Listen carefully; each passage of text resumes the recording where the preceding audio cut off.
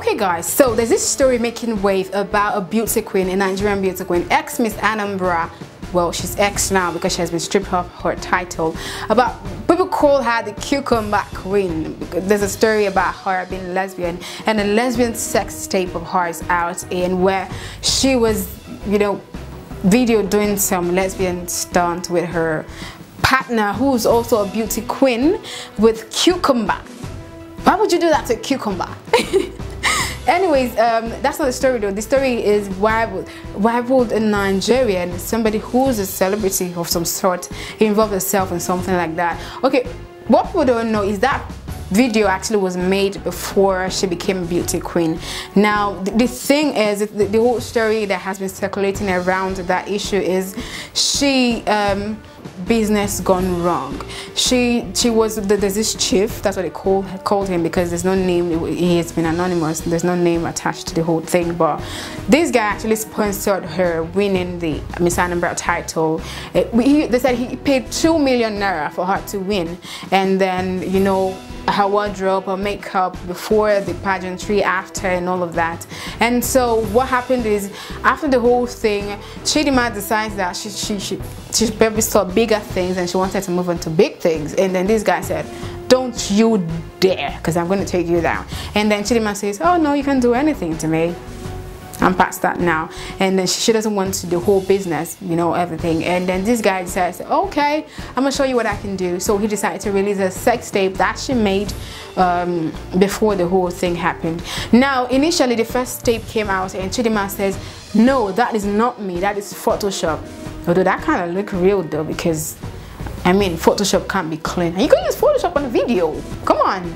And then she said, "That's not me," and all of that. And then, okay, they said, "Oh, you want to be cool, you want to play smart," and all of that. So they had to release another one that shows her face clearly. Yeah, she couldn't deny that. So she had to come out and say, "Okay, everybody calm down. I actually did this, but this is not me. I usually don't do this. This happened because this is the agreement we had." Now people have said the Miss Anambra pageant is actually a scam, because first of all, it's not recognized, and then secondly, they actually prostitute the girls. That's not my story, that's what they said, that they actually prostitute the girls. They make them, you know, you have to go out and get sponsorship, and each person has to sponsor with 100,000 naira. Now how many people can actually come out and just give you 100,000 naira to sponsor a show? And each girl has like 10 forms. You see that? 1 million naira. And so before you can get people to do 1 million, you have to do some certain things. And then they said girls that couldn't get up to 1 million naira, you actually automatically dropped. That's like a criteria for you to move on to the next level and all of that. And then you actually finally win, you have to be like the runs girl. You know what Nigerians call runs girl? You have to go out and do this and do that and do that. And then she said, "Say, I'm not cut out of this anymore, I don't want to do this anymore." And they said, "No, you can't leave." And she said, "No, I can leave." And then all of this happened, and they actually had to strip her of a title before she could actually hand over. We all know that for pageantry, you have to hand over on the day of the pageant, where you have to give your sash and your crown to the next queen. But her own handover was done indoors. No media, nothing, just indoors. She just had to give her a sash and a crown and all of that. And people are saying, if this is not a scam, if there's no hidden story to this, if you don't want all of this to come out, if you don't want to be implicated in all of this, why would you do an indoor thing? She has said, "I'm ready to come tell the truth, but people are threatening my life, so I just have to stay back and not say anything. But this is not me, it's not me calling the shot," and all of that. So and then amidst all of this though, what's surprising is amidst all of this, she has been nominated for an award of excellence.